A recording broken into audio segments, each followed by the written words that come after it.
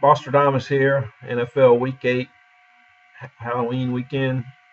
Jacksonville, Tennessee starting it off. I saw this one Monday when I was looking at the Monday night game. It's their Tennessee's 3.5 point favorite, and rightfully so. I was high on Jacksonville early in the year, but they haven't really improved much this year on offense or defense. Definitely not much of a running game. And Tennessee does have a nice running game with Murray and Henry.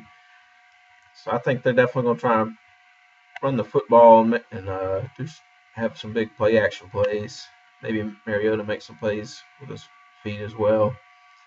I think they'll win and cover 24-17, something like that. I'd like to see Hearns in particular and some guys on Jacksonville get going, but basically you'll believe it when you see it at this point, the way they played. Washington at Cincinnati. This is a great matchup. I thought Cincinnati would be a 4.5 point favorite because I thought the game was in Cincinnati, but it's in London and they're 3. If this was in Washington, it'd be real hard to pick. I like Cincinnati to win 24-20, something like that. The over-under is 46.5.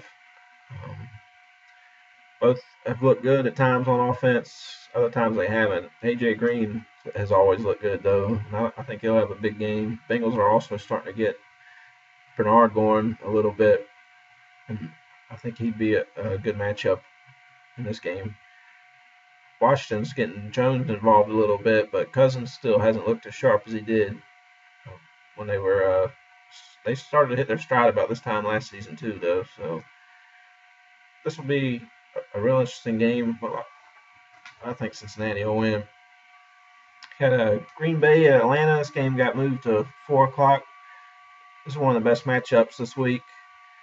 It's expected to be another high point total, 53. Last week, Falcons had a shootout with the Chargers. Gave it up at the end. Green Bay hadn't looked great. They had to beat Chicago last week, so still trying to figure out what to think about them. I think Atlanta might defensively maybe be able to contain Green Bay, and their offense has been real sharp, so I think they'll win and cover here. Matt Ryan's thrown fourth quarter picks in the last 2 games.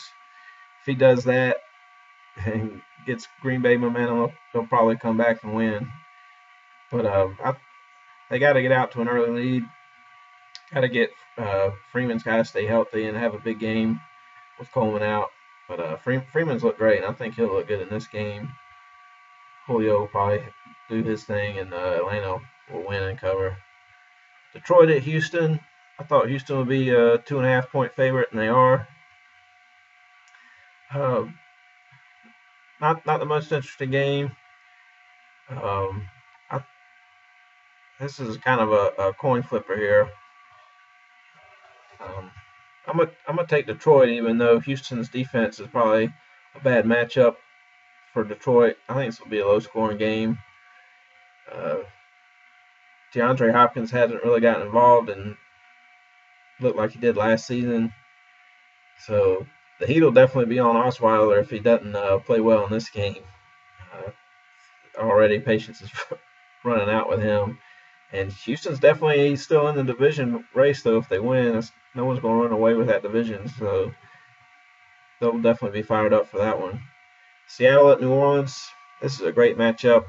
I was hoping Seattle would be a 3.5 point favorite. They're only 3. Defensively, Seattle's definitely going to get after Drew Brees. They're going to have to. But Seattle is susceptible to the deep ball, and New Orleans throws deep ball after deep ball. So it'll be interesting. Earl Thomas has had a great season. He's been playing in the short zone, creeping up a little bit on defense. And I don't know if he'll be able to do that this game. With Brandon Cooks is so dangerous. If he'll have to keep an eye on him. And then that'll get the short passing game going for New Orleans. But I think Seattle will get back on track on offense. They got to run the ball. Most of their losses the last 3 years are when they don't run the ball real well. had the draw last week, and Michael looked good, but they quit running the ball and had a lot of incompletions. Jimmy Graham had a couple drops last week, but he's been fantastic the last 4 or 5 weeks overall. A few 100-yard games. This is return to New Orleans. I think he'll get it going here. I think New Orleans will try and watch him too. So hopefully Seattle will get their run game going and be able to win and cover and either get some sack fumbles or interceptions on Breeze and win by a touchdown or so. New England at Buffalo. I thought Buffalo's looked all right, so they'd be a 4.5-point underdog at home, but they're 6.5. New England's looked so great, and Buffalo gave up all those rushing yards last week.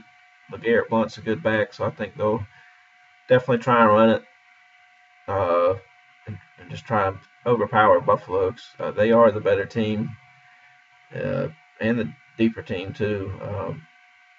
I think Tyrod Taylor will probably have a good game. He's a gamer.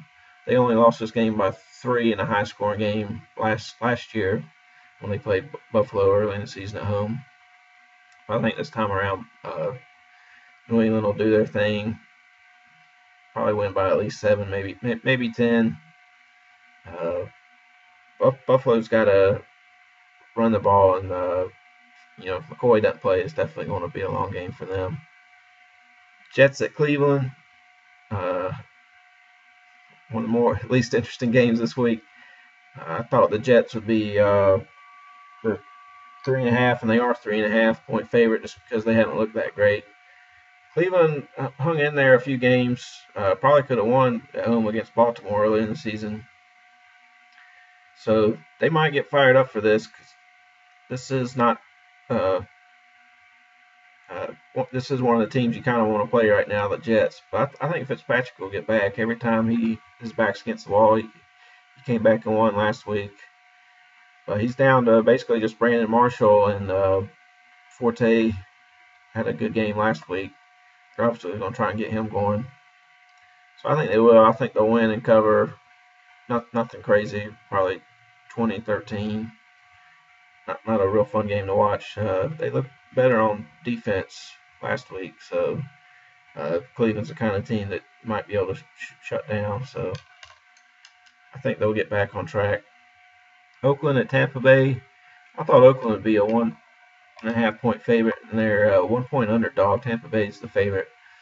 Oakland stayed in Florida this week after beating Jacksonville. This is a real high over-under, 49.5, 50. Probably will be shootout style game. Evans looks like he could be a top 10 receiver in the league, and Winston's looks like a young quarterback that can get him the ball. So Tampa Bay's on a third-string running back, Quiz Rogers from Oregon State and the Atlanta Falcons, and he's had real big games back to back. But the other two guys aren't playing. And Oakland's running game's been committee, hadn't been that great either.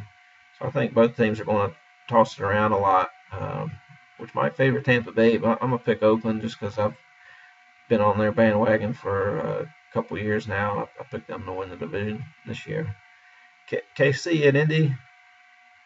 I thought KC would be a 3-point favorite or so. And they're 2.5. I had them at 2. Because this is an interesting matchup. The over-under's 50. Colts finally held a team to 24 last week, but they've been giving up a ton of points this year. They've been scoring a ton also. KC's going to be a bad matchup for them, I would think, defensively. Real interesting matchup will be Marcus Peters versus T.Y. Hilton. Peters has got 5 picks, defensive rookie of the year last year. But he also got burned a couple times early in the season, and Hilton's a guy that will burn you for sure if you bite on anything, or sometimes he's just got flat-out speed. So I like the Chiefs just because I think they'll frustrate Luck. This was a crazy playoff game a few years ago, so if they're not out big, though, Indy's definitely if Indy's within 7 down the stretch, they're going to have a great shot to win for sure. San Diego at Denver. I thought Denver would only be 3.5-point favorite. San Diego looked good in a win last week and looked pretty good the week before that. They're actually 5.5-point underdog.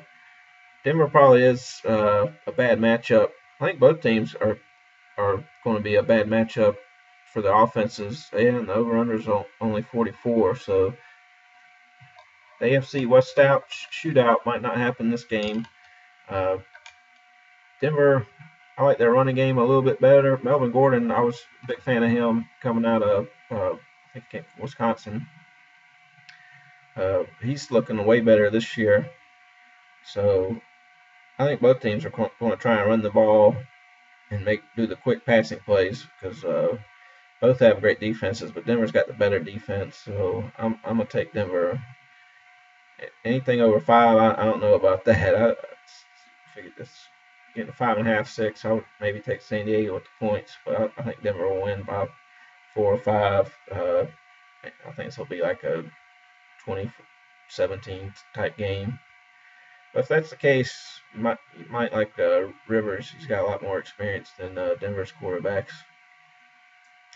Arizona, Carolina. I thought Carolina would be a small favorite. They beat this team. I thought they'd be a 3-point, and they are, but it's going to 2.5.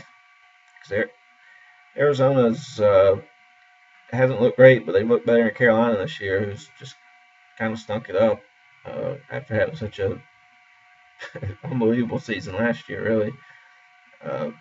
Pretty good playoff game last year against Arizona. The over-under's 48. I kind of like that because Carolina's secondary's been terrible, and Arizona's definitely got the receivers to beat you deep.